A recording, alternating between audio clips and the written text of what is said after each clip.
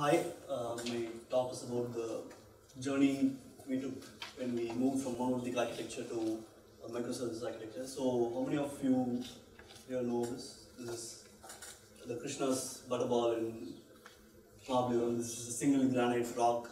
This is the monolith, and this is probably our team when we were trying to support it. But you don't have to worry, it was supported by physics, friction, all those things. But our monolith wasn't like that.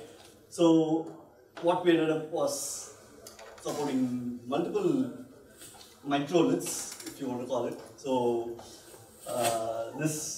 the journey and the lessons that we learned is the crux of this talk. So, I head the product engineering team at Match3. We are an artificial intelligence and a computer vision startup. We build a suite of products for the retail industry. And we have different kinds of products, right from recommendation engines on e-commerce websites to marketing tools, video marketing, social media marketing, to products that can automate most of their warehouse and operations stuff. So a lot of people think when we say Match3 as a computer vision AI startup, we do a lot of deep learning stuff, build models, neural networks, those kind of things. But the other half of the story is the engineering, right? So that is what I'm going to talk about. And I basically prefer to call myself as a software engineer, but I also have interests in general productivity, marketing, psychology, all those things, and I blog about it in my blog at cnu.name. And you guys should probably follow me at Twitter at CNU. So coming back to the product that Match3 builds, this is called as Vue.ai, and this is the retail automation product, and we have multiple different, this is sort of a platform on top of which we build multiple products. And to give you a very brief overview of how the data flows, the customers are retail customers who give fashion or e-commerce websites, and they give us the catalog and user events that are generated on the site to us. And we do a lot of processing, image processing, data science, all those things. And finally, we give them recommendations and other kinds of cool products and widgets. So this is what happens. And when we started 2 years back, when I joined Match3 as a solutions architect, I was given with this monolithic architecture, which did this basically. There was an image processing piece, there was a script, a Python script which did image processing, took all the client's data, all the client's image data, did processing, stored it as individual files. Then there was an image searcher which indexed all these, the data that we process and store as vector information, right? So it's a high dimensional vector, about 21,000 elements in the vector. So this image searcher is able to index them, and it is able to do a very fast search and return back the response through an API layer. So this is what we have. And the problems about this entire thing was contained in one server, and it was a very compute intensive server. We used like C4 4x large because the image searcher was very, it needed to handle millions of requests per day. And naturally, you need to put minimum of two machines behind load balancer. And for some of our very big clients, we had multiple machines, and the cost for each client kept going in few thousands of dollars per month. And the way we were using the servers were, there were practically no difference between using it as a bare metal server or a cloud server. We could replicate the same thing, put it in a bare metal server, and it will work fine. But we were using AWS, and we were losing out on a lot of the cool features that AWS managed services has, right? And we were spending a lot of money for that, and that was something that we wanted to change. And expensive, because you, like I said before, thousands of dollars per client, and you're going to wrap up your bill.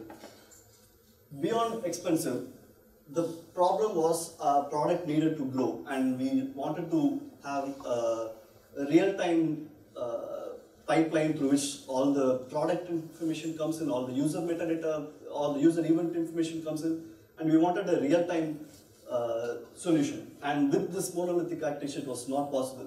And the key difference between our solution and other different visual e-commerce or visual recommendation engine solutions was we are personalizable at a user level.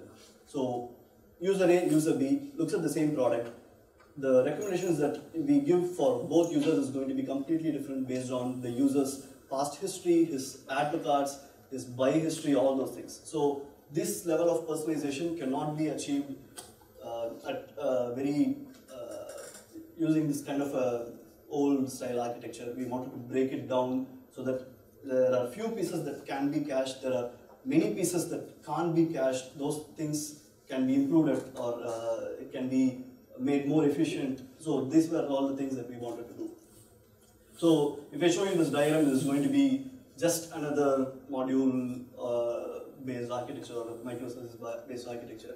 Of course, this is actual structure how it is being built, but when we started building it, we didn't want to do it like this. We wanted to have a code name for it, and it was Project Gotham.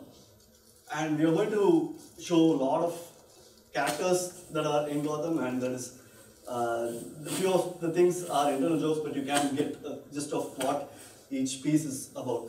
So coming to the first piece, ingestion. This is the piece where the client gives us product metadata information, and they give us in various formats like XML, JSON, CSV, and so on. And they also send it through different kinds of protocols, HTTP. There were a few who sent it through SQS, and there were a few who put their dump in FTP server, and there were like very old school. So this ingestion is the most important piece because this needs to only if the data that comes in is clean, all the other pieces will work, right? So, and this was the major cause of chaos. So naturally, we had to call it the Joker, and the Joker microservice converts the feed that the customers give and presents it, converts it into internal format, and the format we chose is called as MAD format. So the Joker's job is just simple: take the feed, convert it to MAD format, and push it to the next service, microservice. So it has to process both batch process and real-time data also. So there are a lot of other requirements that Joker had to do, and this used to change pretty often because they used to screw up some fields, they used to miss fields, and a lot of problems that happen internal to the e-commerce companies, they propagate to us. So Joker was the first piece. Second is Gordon. This is Commissioner Gordon, and he polices the data, routes the data to the correct microservices based on different rules. So if it is a new product that has come in, he has to send it to microservice A, B, and C. If it is an update to the product, he has to send it to B and C. If it is a specific update like a price change or availability or stock information, he will probably send it to just microservice B and so on. So this is a very rule-based router, and this didn't care about which client's data it is. It was a multi-tenanted service, and it used to flow through Amazon SQS, and the output was also through SQS and other HTTP calls. Then there was Wonder Woman. This is technically not a microservice, but it was actually a tool which we used to define how the different categories of products that the customer sends. So if you guys have used Photoshop, there is a lasso tool which you can select the region, right? So Wonder Woman has a lasso, and it almost does the same thing. So that's the idea behind Wonder Woman. So we use a sample data set, and we have rules which draw these kind of lasso, and we pass it on to the image processing microservice, which is further down the line. So this watchtower is technically not ingestion microservice, but it's a data store, and this is the single source of truth that we store all the metadata in. So Gordon will send the first copy of the data to watchtower, and it is going to store it in Postgres, and we can access data through HTTP or through we can take a dump of all the data of client, all those possible features. So when we take ingestion itself, these are all the different pieces. There are multiple jokers. For each client, you will have one joker, then there will be Gordon, which routes them all to the different microservices. The next stages, it sends one copy to Watchtower, and it also sends a sample data to Wonderman. This is how ingestion, the module itself has been split into. So second thing is the image processing. So the microservice that we call is for image processing is called Nightwing. Nightwing is actually a DC comic. Technically, he's Robin who grows up to become Nightwing. So Nightwing does all the deep learning, all those kind of cool neural network kind of thing.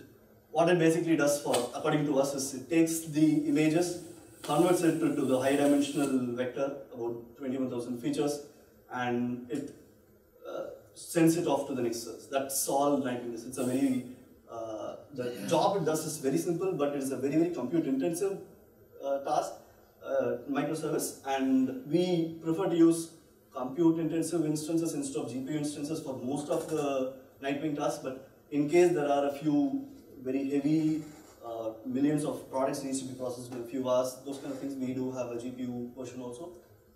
And then there is the image searcher microservice, which is Batman. And we need to, this is the most heavyweight instance, heavyweight microservice that we have. It basically does two things. It indexes the features and all the features for the millions of products, and it is able to do a very fast visual search on these features. So these are the two things that Batman does. And the SLA, every microservice has their own SLAs, but Batman needs to return back in few tens of milliseconds. So even if you have tens of millions of products in your catalog, the visually similar products that Batman returns is going to get back in about 20 or 30 milliseconds max. And to do that, all the data needs to reside in memory. So this is a very, very memory intensive application that is running. Of course, there is a disk backup. We use Dynamo for storing all the vector information in the backend. So it's a backup kind of thing. So Batman is the image searcher, the heavyweight thing. Then, so I was talking about the product side of the things. That is the user side of things, right? So data from user events, like user clicks on a particular product, he interacts with the recommendation engine, the widgets in that, or he adds to wish list, add to cart, buys that, all those different events that are about like 36 or 40 events that we track on the customer's website or the mobile app. And this data flows in through CloudFront, and there is a separate data warehousing pipeline, which stores all this information. And the personalization engine takes all this user data and it creates different data models out of it. So there are two pieces in the personalization engine side, and that is slow, man. So the first one is the user behavior based data. So like I said, the history of individual user, all those things. So this is the widgets that say people who bought this also bought these products, or people who viewed these products ended up buying these products. Those kind of widgets that you see in Amazon, right? So this is the microservice which gives you the output that I just talked about. And it has products like collaborative filtering, cross-product, all those kinds of data analysis kind of products.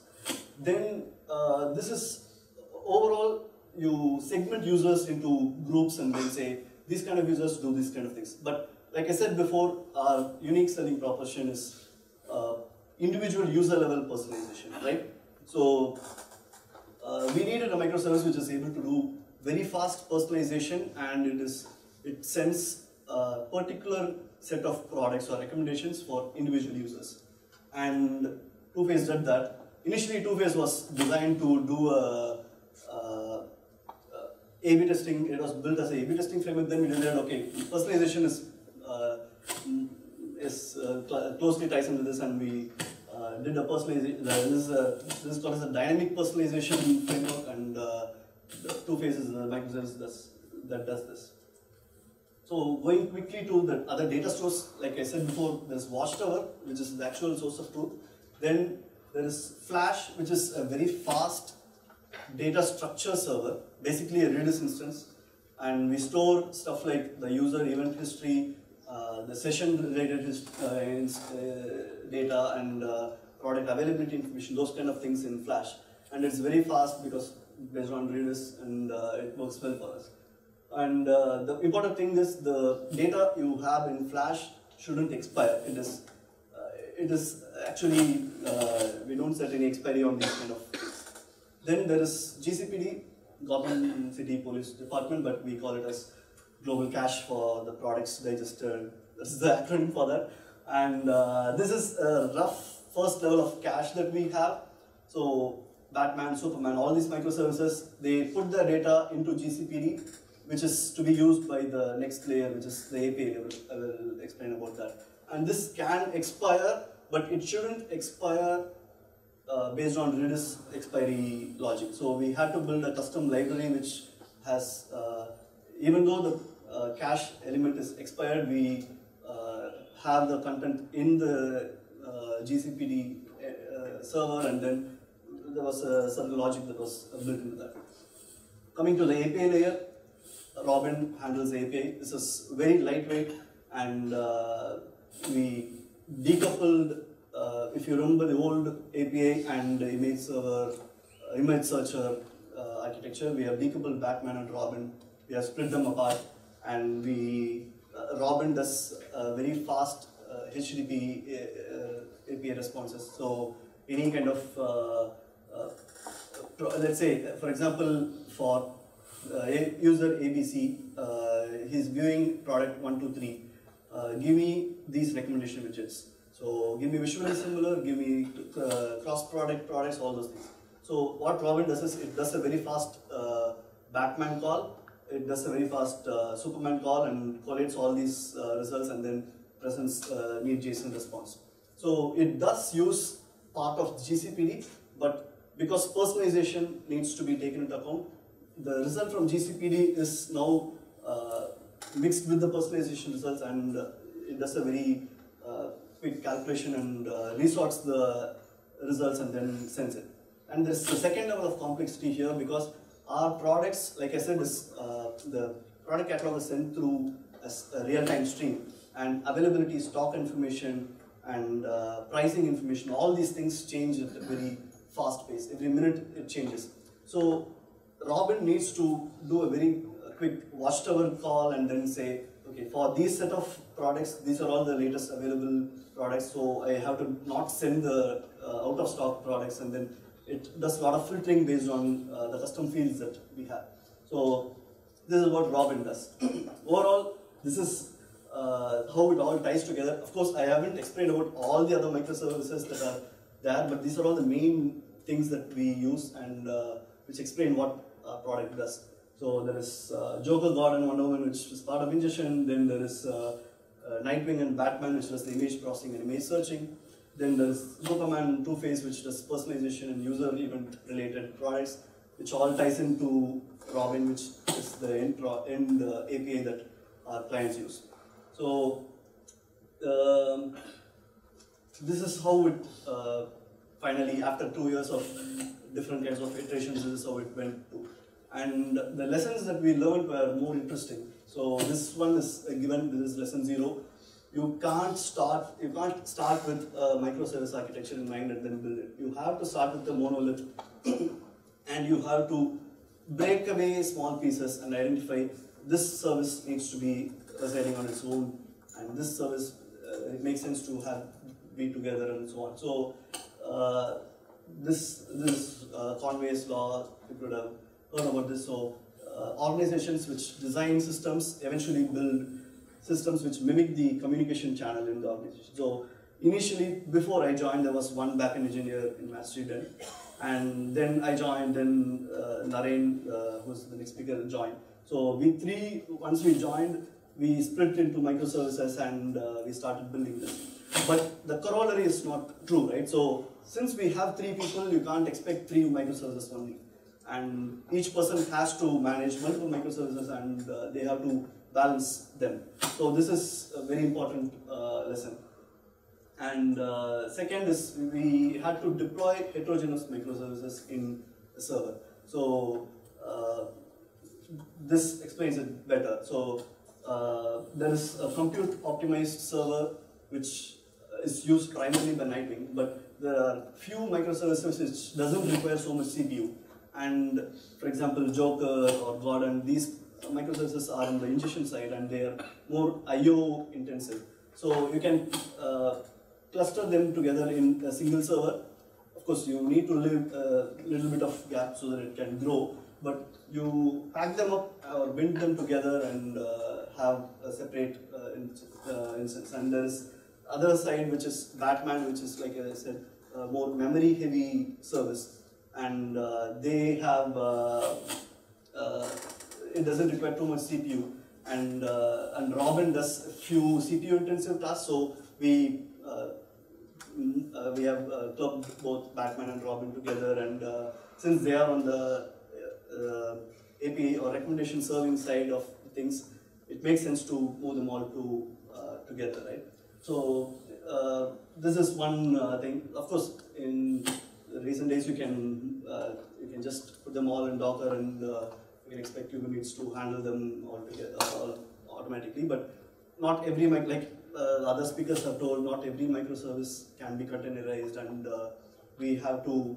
There are a few things which aren't Dockerized yet. Like for example, Nightwing is we do a lot of GPU intensive things too, so we don't Dockerize that. Batman is more is also running on its own VM. So there are a few things that we don't Dockerize. And lesson 2, create immutable microservices. This was a thing that we learned later, but we were doing this without even knowing that this was a rule, right? So this is famous in the Netflix side of engineering, and what they do is they create immutable microservices. Each microservice version will run and till all the data that's coming to that is stopped. They don't shut this down, even though there are multiple versions compared. So to give an example of how we were doing this without even knowing this rule was Gordon. So Gordon was a commissioner, but he didn't start off as a commissioner, right? So we had different versions of Gordon. First he was a constable, then inspector, assistant commissioner, then the commissioner. So each version we had these kind of commissioner.py, assistant commissioner.py. So the versions were like, instead of having Semver, we were using this kind of things. So this is how, so even though the assistant commissioner version of the Gordon was running, the inspector version was not decommissioned. So they were like running in parallel. There are a few clients who were still on the older version. Similarly, Batman, Nightwing, everyone has their own different versions running simultaneously. Lesson 3 is asynchronous is better than synchronous. Not always, but in majority of the cases, we have started using SQS queues and message passing and all those things instead of doing direct REST calls or HTTP, those kind of things. So basically, queues are better. So start following queues and use message passing. We use, to give an example, we have SQS for all the ingestion related queues. Then all the user events and all those things are handled through RabbitMQ, which is much faster and easy. So there are different kinds of queues that we use to handle this. And this is a lesson that we learned. There are few services that needs to be synchronous. For example, Robin needs to be synchronous, and Nightwing also has a part of piece which is synchronous, because if we do image search of user-generated content, it has to be done in real time. You can't wait for the queue to be consumed and then you do it, right? So there are a few pieces that are still synchronous, but try to use asynchronous as much as possible if you can. Then, yeah, this one I said before, not all microservices needs to be containers or on servers. So there was one microservice which I said was Wonder Woman, which it's actually a tool that is running on a laptop or a thing, on a computer, and people, whenever a new client or someone comes in, a computer vision guy will come and he will look at the sample data and say, okay, these rules make sense, fine, you can go ahead.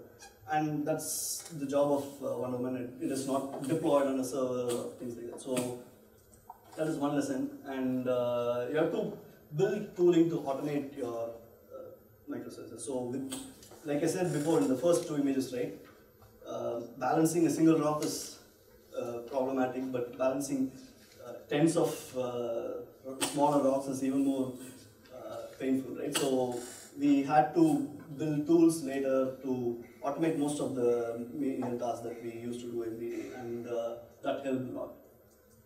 So this one is very important because, of course, I haven't mentioned a lot of microservices. There's one microservice which handles all the logging related stuff, and Naren, my colleague, is going to explain about the logging microservice in detail. But when you're logging, make sure you attach a transaction ID or a request ID to all the log messages. This is very important because any kind of microservice does does some kind of processing based on the input that is received, right? So it could be an image that comes in, the metadata that comes in.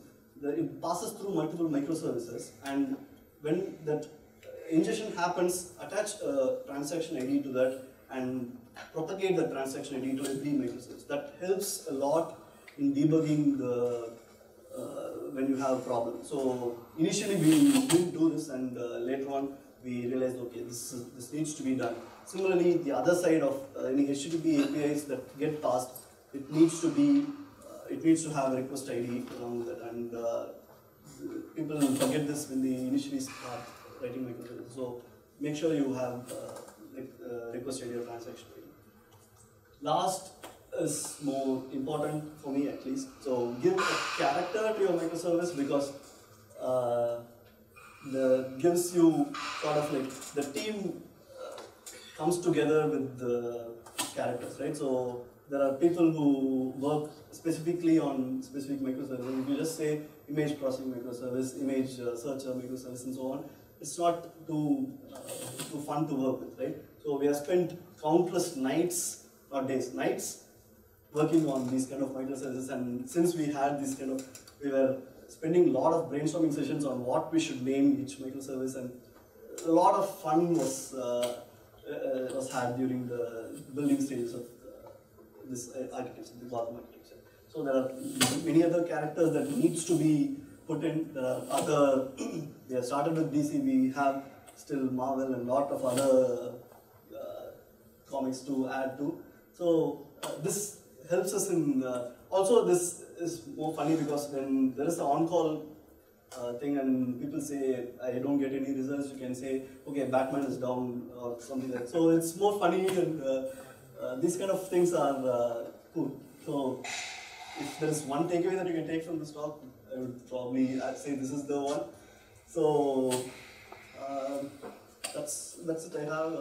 So if the slides are available in this link, my personal blog, if you want to take down just look that, and you can follow me on Twitter at CNU. So any questions you got?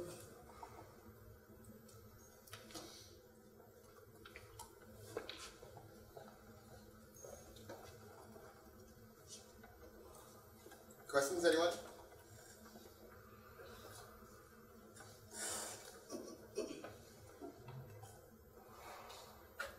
Okay, of late everybody's talking about serverless, like lambdas and stuff like that. So have we explored some of those? Yeah, we have explored some of those. So multiple places we have explored serverless architecture. For example, there is the logging thing that I said, right?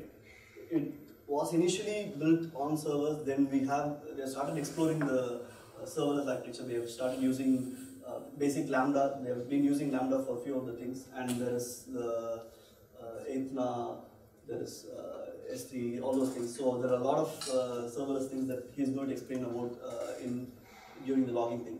Apart from that, there are multiple products that we have built on top of this platform, right? So there is one particular microservice which, not microservice, there's one particular product which we have been building, which is video processing product. So there are videos of e-commerce companies, right? They have models, all these things. So we detect the key frames where the products are visible, and then we do a match against our product catalog of the client, and then we give recommendations. So all the video processing, all those things are done using servers. So we use AWS, we use Lambda to kick off the transcoding service, and then the output is all passed to the next stages and so on. So there are smaller pieces that we have moved to serverless, and logging is something that we have been started to slowly migrate towards servers. So that is happening. Thanks. Any more questions? No? All right. Thanks, Srini. Thank you. So if there's anything, please catch us at the booth.